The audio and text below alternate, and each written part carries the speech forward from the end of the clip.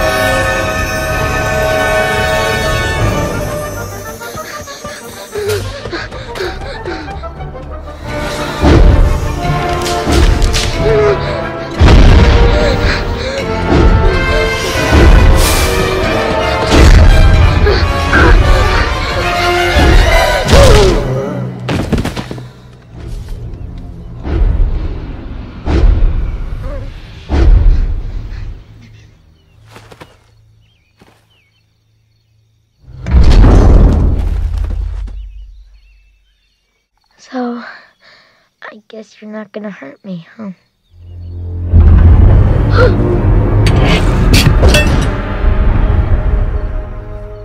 The shut-off switch. You saw me save you. So, where are you from? You came from the sky, right?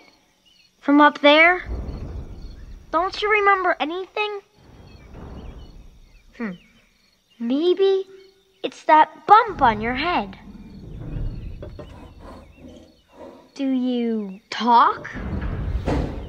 You know, words, blah, blah, blah, like that?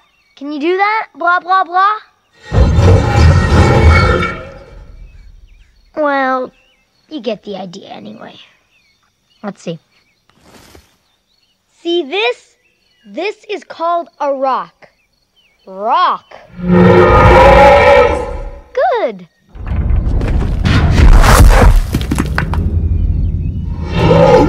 Yes. No. That is a tree. Rock, tree. Get it? That's right!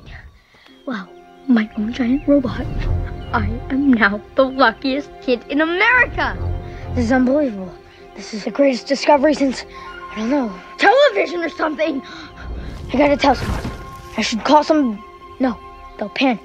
People always wig out and start shooting when they see something big like you. Oh, wig out. It means crazy. You know, like, No! Don't do that! That's the kind of stuff that makes them shoot at you. 2 nights ago, at approximately 1900 hours, SATCOM radar detected an unidentified object entering Earth's atmosphere, losing contact with it 2.5 miles off the coast of Rockwell. Some assumed it was a large meteor or a downed satellite, but my office in Washington received a call from someone who reported an actual encounter with the object. This is no meteor, gentlemen. This is something much more serious. So we can't call Ripley's Believe It or Not because they wouldn't believe it. And, it's getting dark. And if I don't get home soon, Mom's gonna wonder where I am. And if she comes looking for me and sees you, then we got the screaming problem again. So for now, would you, just stay here, okay? I'll come back tomorrow.